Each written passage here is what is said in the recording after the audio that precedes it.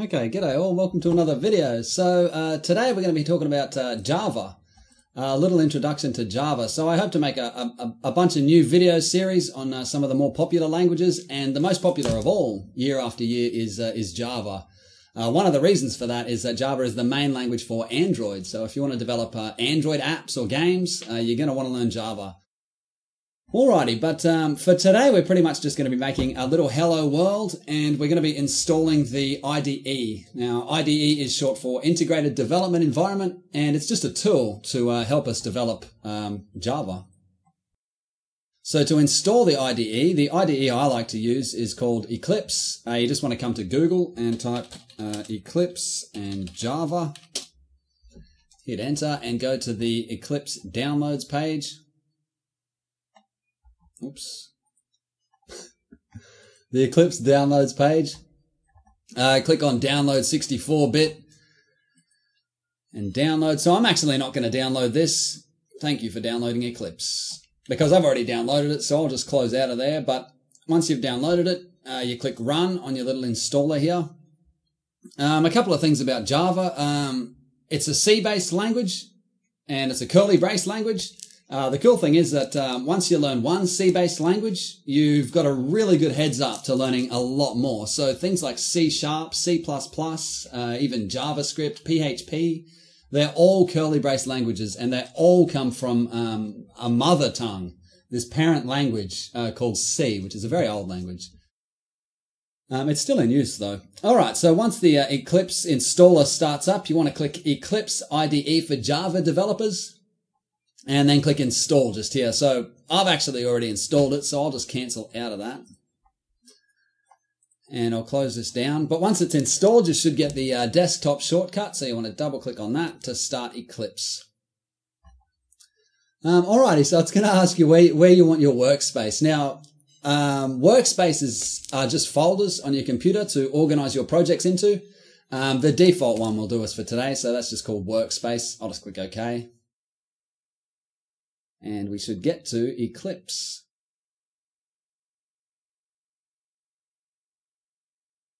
Good stuff. Alrighty, so when you first run Eclipse, you get this little welcome screen, and we can just click on the X. Alrighty, so this is the main Eclipse IDE. It looks pretty complicated, but it'll all make sense in a little while. So a couple of things that we really will be interested in is, one, the package explorer over the side here. This is where all of our projects will appear. And it's also where all of the source files to our projects will appear. And the other thing is this big panel in the middle just here. This is the main code window. So this is where we'll be programming code. Alright, but first of all, to start a Java app, or to add a Java application or project to our package explorer, we want to right click and go new and then Java project. The other way that you can do this is actually go up to File and New Java Project. So it's both the same, much of a muchness. Just choose one and go with it. Alrighty, so the Java project that we'll make today, I'll just call it Tutorial 1 and click Finish. And there we go. So we can see it over here in the side in our Package Explorer. So Java is an object-oriented programming language, and that means that we create blueprints called classes, and we make instances from that blueprint of our class. So we could have, say, a fruit blueprint, then we could make an orange instance and an apple instance, etc.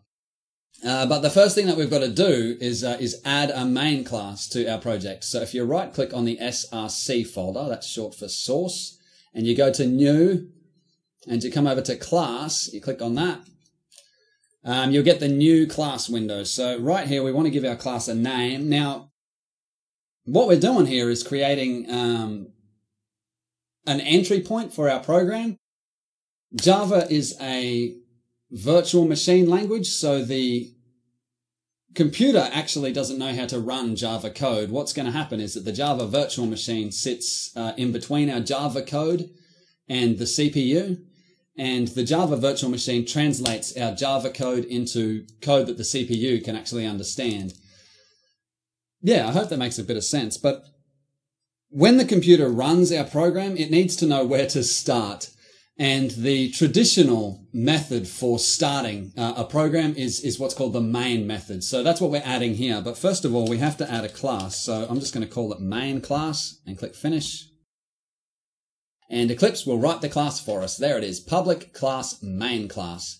Exactly what a class is, we'll get into a bit later. It's basically just a blueprint for an object for, making things later on. But one of the things you'll notice about Java is that there's curly braces everywhere. That's all inherited from C, this mother tongue. I sort of like to think of all of the C-based languages, they're sort of more just different dialects of the same language rather than different languages themselves. Yeah. Now, the other thing I should say is that JavaScript and Java are completely different languages. Yeah, they're completely different.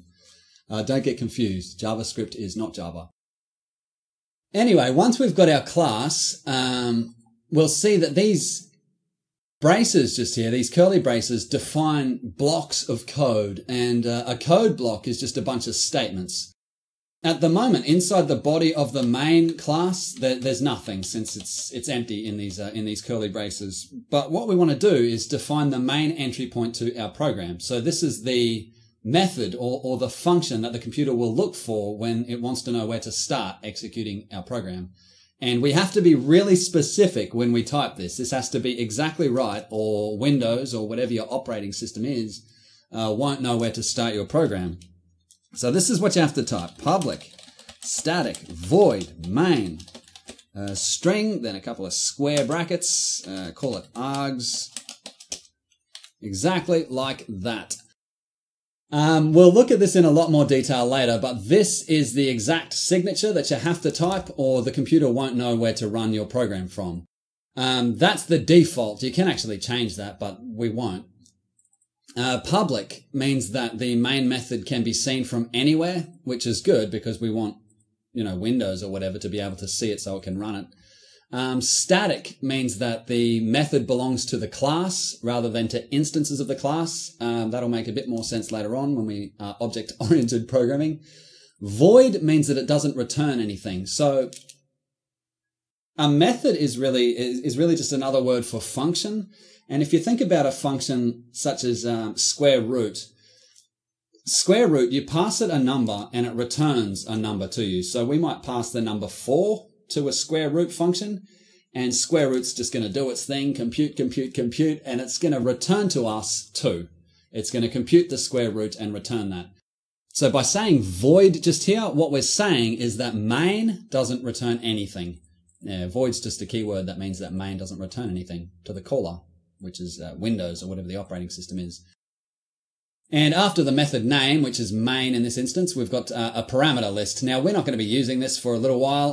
This is just in case you want to read like files or something that someone's dragged and dropped onto your program. I mean, yeah, we're not going to be doing that for a little while, but that's what that is. That's the parameter list. And this has to appear exactly like I've got it here. Public, static, void, main, string, and then square brackets. That incidentally just means it's an array. And then args. This can be different, but everything else has to be the same. Yeah, so we'll look at all of this stuff later on. Yeah, arrays and classes and all that sort of stuff. But after you've got the definition for your function, so the computer knows where to start running our function, we've got to put a code block. And we delineate code blocks with curly braces, just like this. And whatever is inside those curly braces is what is run when the computer runs the main method. So what we want to do here is just say system.out.println hello world. Just like that. Okay, so this is a Java statement, and one of the interesting things that we could point out at this point is that the full stops just here means belonging to.